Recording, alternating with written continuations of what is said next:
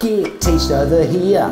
Get teached over there. Teach is, get teached as.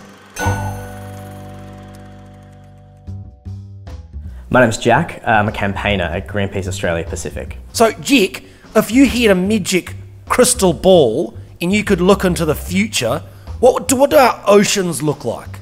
Maybe not as blue as you may be used to. Unfortunately, if they continue to warm in their temperature, you might find them getting quite acidic. Essentially, if small little things like plankton aren't eating the algae, that algae can bloom, and when algae blooms, it can make the water quite toxic, which makes it difficult for fish, for whales, for even birds who feed off all this stuff to exist. And that means that the place that once gave us all this life and all this joy could very quickly become a place that we're not even able to go or enjoy anymore. Oh, well, that's pretty shit. What are we talking here? Are we talking like 1,000,000 years? We're talking about 11 years. Well, at least it's still something I don't have to worry about immediately, I guess. So do you remember when you first started this series? Yes. When the whale washed up on...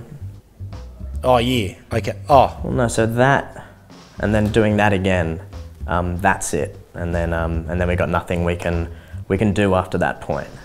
Well, do we really need to stress about all this? I just watched a documentary the other day called Jurassic Park, and cloning technology has actually come in leaps and bounds in the last few years, and I think, you know, there's opportunity there. So first of all, you may have to investigate the documentary section by which you're getting your films from, because that certainly isn't one. And unfortunately, we don't have the ability to clone things like the ocean.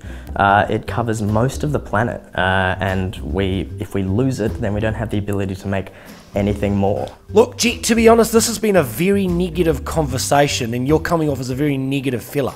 So I was just wondering, maybe we can flip that a bit and you can try and talk positively.